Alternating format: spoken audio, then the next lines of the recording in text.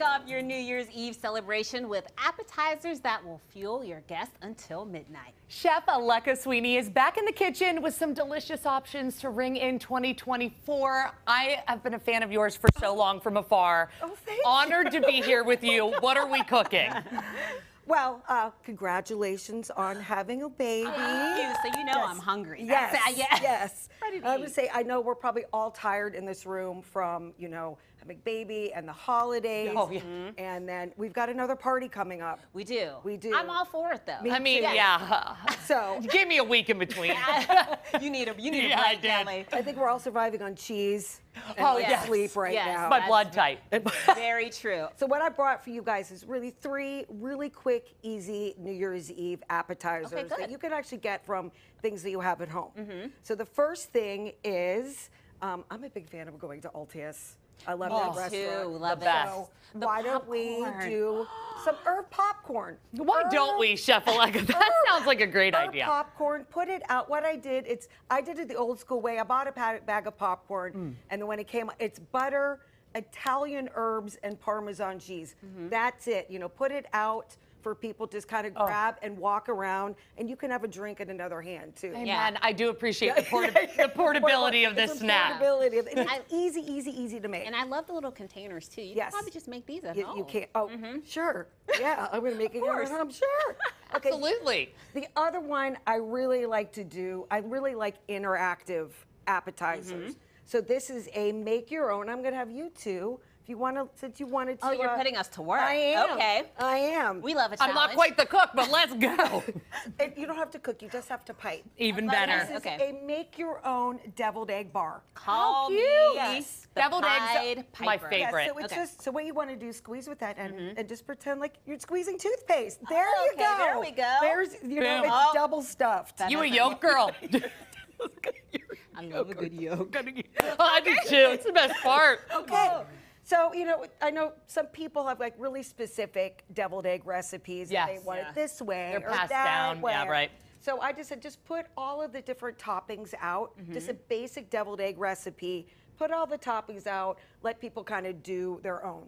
I so love I've got this. onions, some capers, some pickled onions, Oh. some cornichons, or I got some hot sauce. There you in my go. bag. Yeah. You there need we that. go. I'll pay Beyonce. In your bag. So Take it wherever you go. yeah, so some hot sauce. That is fantastic. So lastly, this is what I do for almost every holiday appetizer. This is smoked tomato soup. Ooh. So just make a regular tomato soup recipe if you want and add smoked Why am I still pepper. holding this up?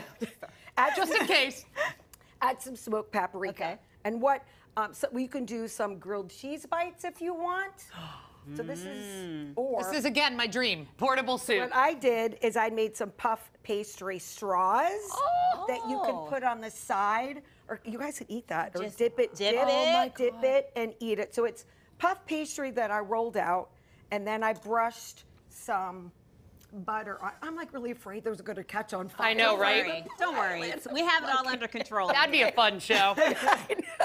So you want to brush some unsalted butter. You buy the puff pastry in the freezer section at the store. And this is just unsalted butter and whatever herbs you want to put in there. So I did some This is paprika. unbelievable. And then you fold it over like this.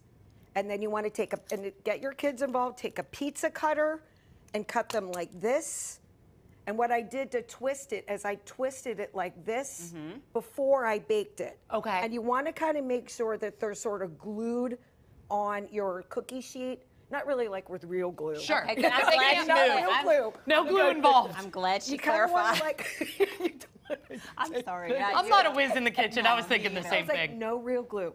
So you just kind of twist it like this. Okay. And then you kind of really try to adhere to your sheet pan so it doesn't fly around. Yeah. What I love about this, though, you mentioned you buy the pastry. Yep. So it's not something that you necessarily have to make because No. this is supposed to be quick and easy. Yeah, quick Thank and easy. goodness. Smoke, just tomato soup, puff pastry, popcorn, make some deviled eggs, put out some pop toppings. You're done. It's elevating very easy things. Exactly. Yeah. That's what my brand is. I'm a, like elevate. I take home cooking and I make it bougie. Yeah. Thank I God love that. for ya. But I mean, when you're at a party like this, I mean, you're just looking for little quick bites to pick up and Exactly. eat to get you to that midnight mark. 'Cause Exactly. And There's there's some people like me. That's tough. Soak it up.